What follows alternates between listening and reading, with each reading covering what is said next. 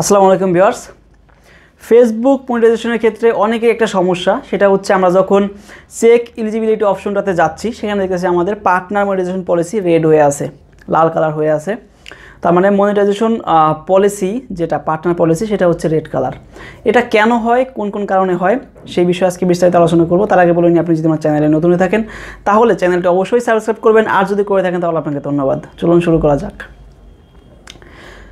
আপনার ফেসবুক পেজে কোনো প্রকার কপিরাইট কোনো কন্টেন্ট নেই, কোনো প্রকার ভায়োলেট কোনো কন্টেন্ট নেই, মানে কোনো প্রকার কপিরাইট স্ট্রাইকও নেই, ঠিক আছে, কোনো কিচ্ছু নাই, একটা স্ট্রাইক আপনার পেজে নাই, ফেস কোয়ালিটি গ্রিন, কিউটি স্টুডিওতে যে দেখতেছেন যে নো ভায়োলেশন, হ্যাঁ কোনো কিছুই নাই, কিন্তু চেক এলিজিবিলিটি অপশনে গেলে আপনি দেখতেছেন যে আপনার এটা রেড কালার হয়ে আছে, পার্টনার মনিটাইজেশন পলিসিটা রেড কালার হয়ে আছে। এটা অ্যাকচুয়ালি কেন হয়? এটা হওয়ার কারণ হচ্ছে মানে কোনো প্রকার যদি কপিরাইট কোনো কিছু না থাকে, এখন কপিরাইট থাকলে কিন্তু এটা রেড হয়ে যাবে, আবার দেখা গেছে ভায়োলেশন কন্টেন্ট থাকলে, ভায়োলেট কন্টেন্ট থাকলে সেটাও কিন্তু সেক্ষেত্রেও কিন্তু এটা লাল হয়ে যাবে।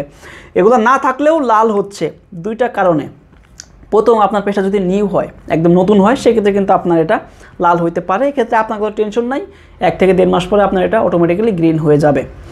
দ্বিতীয়টা হচ্ছে আপনার পেজে যদি রিইউজ কন্টেন্ট থাকে, রিইউজ কন্টেন্ট, আশা করি বুঝতে পেরেছেন এই ওয়ার্ডটা, তারপর যারা বোঝেন না তাদের জন্য আমি বলতেছি যে আপনি যদি একটা কন্টেন্ট 2বার আপলোড করেন, একটা কন্টেন্টে আপনি যদি একাধিকবার আপনার পেজে আপলোড করেন তাহলে সেটা হবে রিইউজের আওতায় পড়বে, এবং এটা হলে কোনো প্রকার কোনো কপিরাইট কোনো কিছু দেয় না, মাঝে মাঝে একটা স্ট্রাইক দেয়, সেটা হচ্ছে লিমিটেড অরিজিনালিটি অফ কন্টেন্ট, এরকম একটা স্ট্রাইক আসে।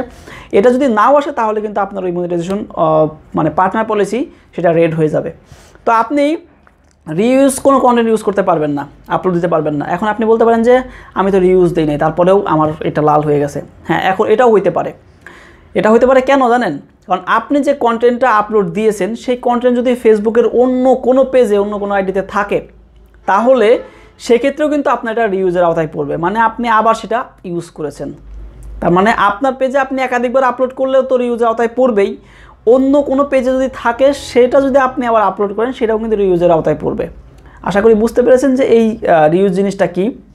মানে একটা জিনিসই ফেসবুক খুব সুন্দরভাবে বলছে যে একটা ভিডিও বা একটা কন্টেন্ট ফেসবুকে একবারই থাকবে, দ্বিতীয়বার সেটা থাকবে না, বা দ্বিতীয়বার থাকলেও সেখান থেকে কেউ আর্নিং করতে পারবে না, তাদের আর্নিংটা আটকায় দেওয়া হবে, ঠিক আছে।